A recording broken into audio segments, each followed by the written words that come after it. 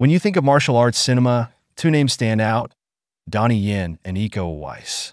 These titans of action have redefined fight choreography and brought their unique styles to the screen.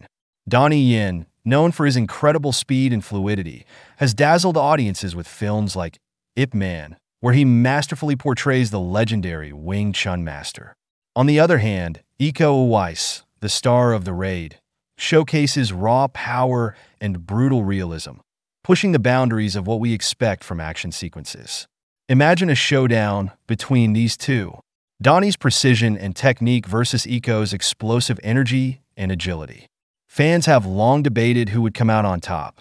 Would it be Donnie's years of experience and diverse martial arts background, or Iko's relentless intensity and innovative moves?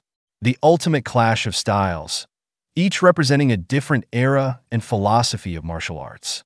This isn't just a fight, it's a celebration of their legacies and the evolution of action cinema.